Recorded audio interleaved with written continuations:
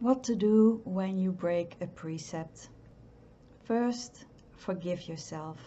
So long as you haven't attained full awakening yet, you sometimes will make a mistake. It happens. Second, sincerely make an intention to not do that again. And finally, recite that specific precept again. Don't think that you are the only one breaking a precept. While no thunderbolts will be thrown at you, breaking one can lead to a lot of restlessness and remorse and a lot of thinking about it. It might disturb your next sits greatly.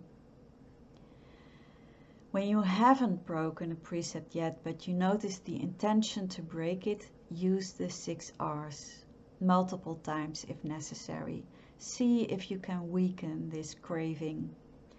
You can also radiate compassion to yourself because you are suffering from this craving and it can be quite intense.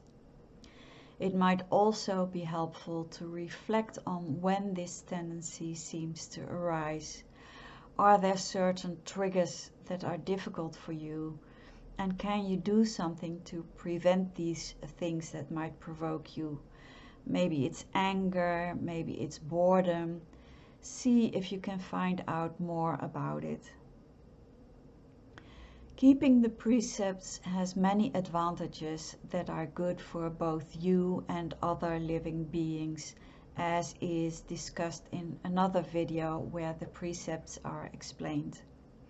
And every time you have the sincere intention to keep a precept, it strengthens the tendency towards the wholesome, towards the good.